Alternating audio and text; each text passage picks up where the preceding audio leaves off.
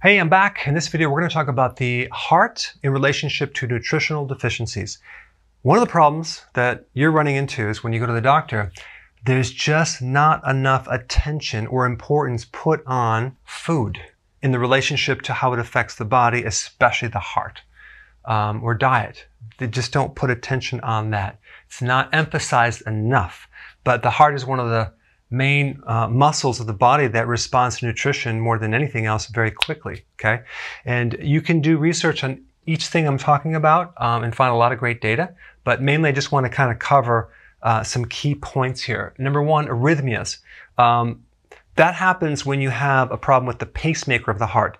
There's a part of the heart, it's a neurological thing that keeps the heart in rhythm, and it requires electrolytes. When there's not enough electrolytes, you can have problems with the pacemaker and have all sorts of issues with extra beats, missing beats, a beat that's not in rhythm anymore.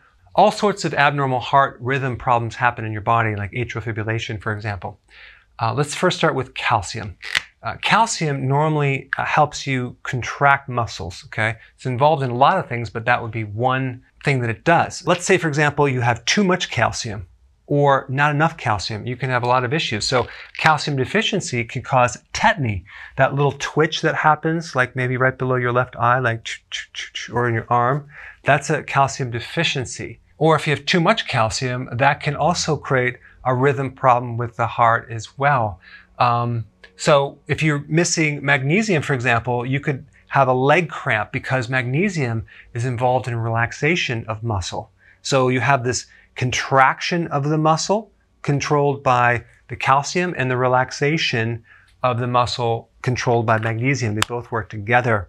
Now, if you have this thing in the heart where you have buildup, you have this contraction, relaxation, and you have this systolic, diastolic type pressure too. So if you have an imbalance in the systolic and the diastolic, it could be a problem with minerals, or it could be a problem with vitamin B1, because the autonomic nervous system is that system that regulates the heartbeat unconsciously. So it just runs the heartbeat on a certain pattern. So it could be a B1 deficiency, it could be a problem with calcium.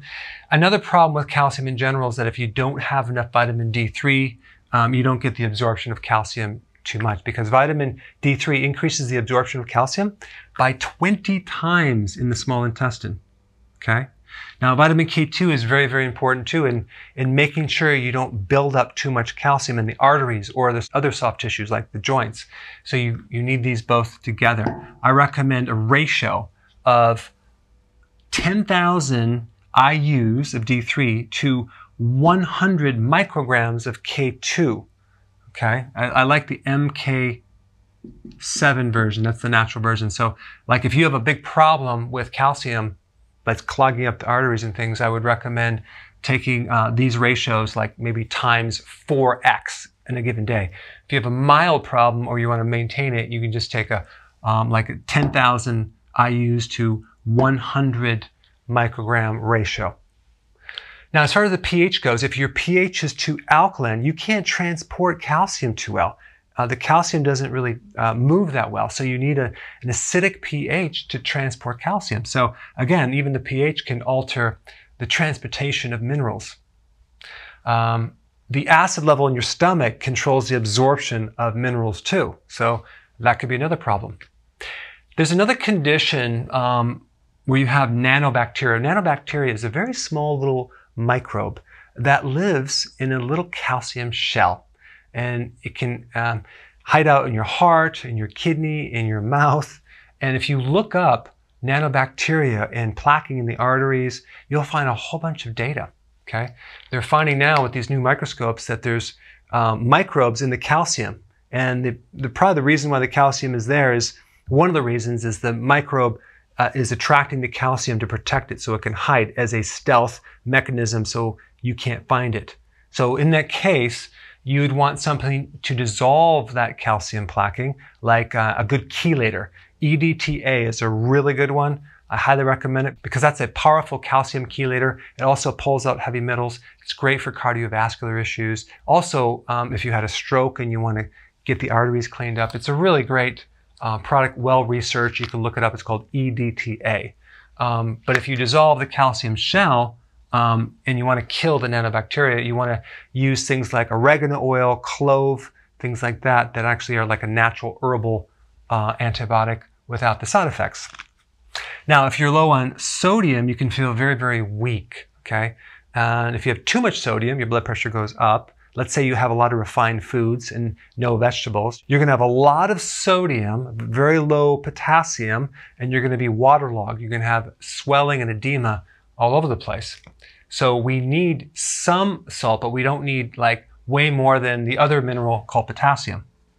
So we need a balance there. But here's the thing, if you're in a low salt diet, or if you're trying to so-called lower your blood pressure and you cut out the salt, okay, and you're drinking a lot of water, now we dilute that electrolyte, and it's called hyponatremia. And now we actually get all sorts of other health problems because we're becoming more dehydrated by drinking water because we don't have the electrolytes as a solution. What hydrates you is not water, it's fluids. You need a combination of water and electrolytes at the same time, because when you drink pure water, or even distilled water, whatever, and you're peeing out urine, the urine has a lot of electrolytes, but the water has very few. So you create this imbalance if you drink too much water and you don't have enough sodium. Just a point to research.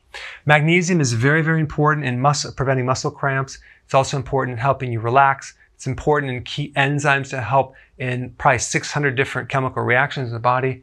You get a lot of magnesium in chlorophyll, which happens to be the green in the plants, the vegetables that you're consuming, which I'm assuming that you're consuming at least 7 cups a day. You're going to get enough magnesium from that.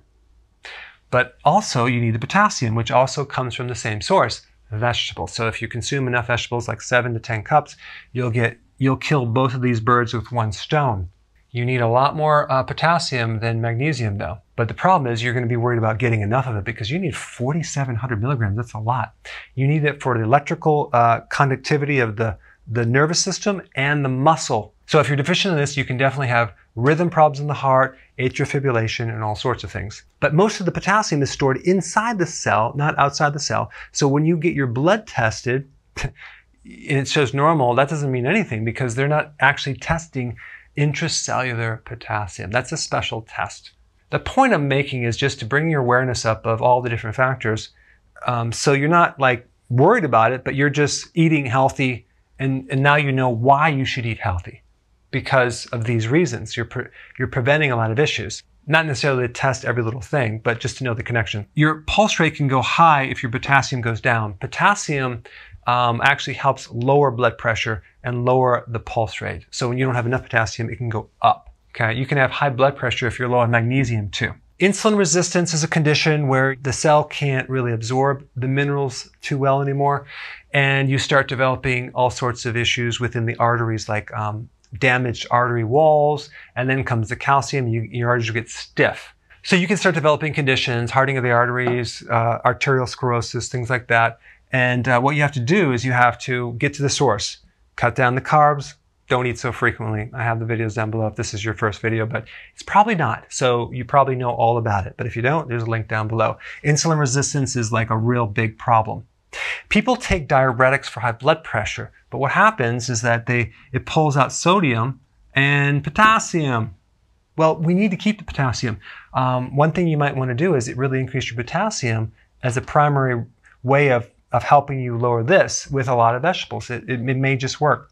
Okay, angina. This is a situation where you get the heart that cramps, okay? You have a heart attack, the heart cramps. One key vitamin could be responsible, and that's vitamin E. Vitamin E is very, very important in keeping the heart from cramping, keeping the oxygen up in the muscle. So if you're deficient in vitamin E, the amount of oxygen goes way down in the muscle, so it's very susceptible to getting cramps. And so you want to make sure you take a whole food vitamin complex or just consume foods that are high in vitamin E, like seeds and nuts and vegetables, things like that. This is a fat-soluble vitamin now. So that could be one trigger. Plaquing usually develops after a lesion or an oxidative problem with the artery wall because the person is consuming too much sugar, okay? Or they get exposed to iron, which is like rust. And then what happens, because sugar or glucose is very similar in the chemistry to vitamin C. By the way, they're very similar. If there's glucose in the system, it will absorb that and not vitamin C. And therefore, you're going to create a deficiency of vitamin C. So if given the choice, the body will take priority from glucose. So now if you don't have enough vitamin C, the antioxidant, the protective factor, you get oxidation damage to the artery wall. And then comes the calcium, and then comes the cholesterol as a band-aid to plaque it, and you start getting a clogged artery.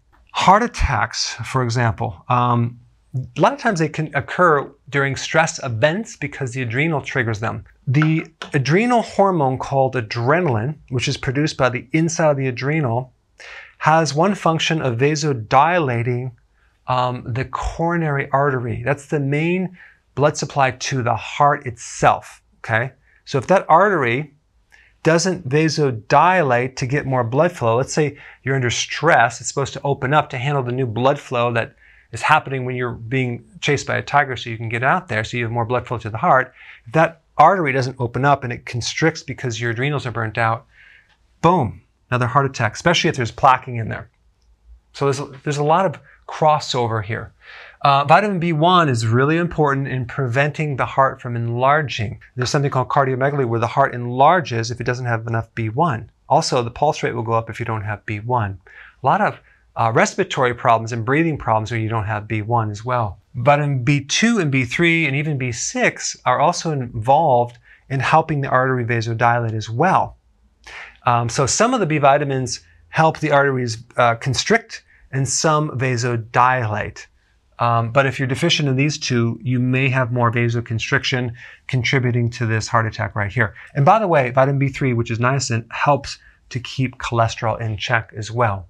But if you're doing a lot of sugar and the sugar is being converted to cholesterol, okay, vitamin B3 won't even touch it, okay? It won't even affect it. So you really need to clean up the sugar to handle your cholesterol fully. All right, so I hope I increased your awareness on the relationship between nutrients and heart health. Thanks for watching. So I want to know about what you think about this video. So please comment below and tell me what you think.